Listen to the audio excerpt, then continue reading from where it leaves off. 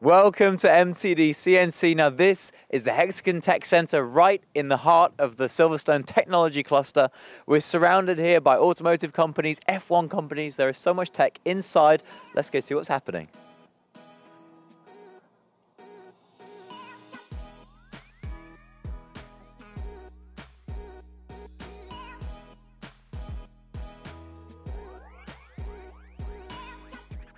Welcome to our Hexagon Open House. Here we are today at the Silverstone Technology Center. We put this day together along with many of my colleagues from the different parts of the divisions that we have, engineers, account managers, and the commercial side and the technical side. We wanted to show and showcase the end-to-end vision that Hexagon have for empowering makers, everything from computer-aided engineering all the way through to quality and inspection. Really excited to host a number of different people from across the manufacturing industry, from all the way from automotive through to marine and electronics. So my name's Steve Wally. I am the area manager for Hexagon for the instrument you can see behind me, which is the Absolute Arm. I look after the southeast region of the UK.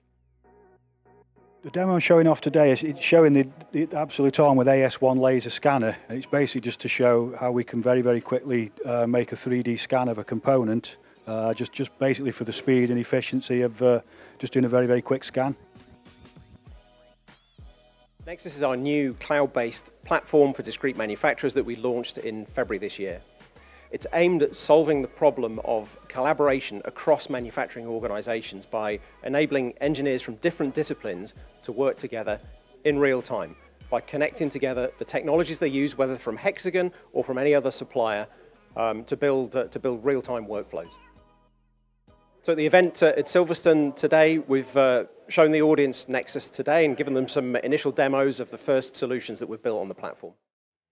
So Nexus is in its early stages, but already we have a handful of new apps, so new cloud-based software applications that are available on the platform. And we've also built and released our first solution, which focuses on the design for additive manufacturing workflow. 3D scanning is useful for very rapid inspection of parts. Again, we have traditional CMMs, but with the arm and scanner we can scan the parts very quickly in situ on the machine, and we don't have to take the parts off a machine to go in and do the scanning. Yeah, so with the arm, the benefits we have there, that we don't have to potentially have skilled operators. We can take the arm straight over, put it in situ next to the machine, and a program, if it's been written, can just be executed by the user, or they can just turn on the arm and start scanning, potentially sometimes without any programs.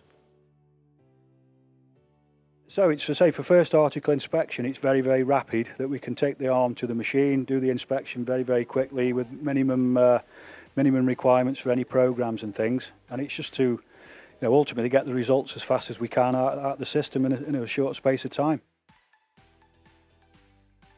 My name's Brian Kent. I'm a training partner for Martin Baker. We are the premier manufacturers of ejection seats, supplied to pretty much everybody in the world, largest market holder. Our products range from very old 1950 style seats to current F-35. And we're looking to supply seats that aircraft that aren't even flying at the moment. So we've come here today because we're dealing with issues with in our goods inventory department, our in-process manufacturing department. It's a new cell. Some of the stuff has changed and worked. The way we're organising ourselves. So we're looking for equipment that fills these certain gaps. We need a faster means of verification. We don't want a total verification of products. Some of the products are very old. There will be some requirement for possibly reverse engineering. Some of the parts are so old there is no CAD models. So instruments like this is going to fix some of those problems, hopefully. We like the way the software works. Richard White, Technical Manager at the CAE division of Hexagon. CAE, Computer-Aided Engineering, it's where we build. It's been around for about 40 years, or longer than that actually.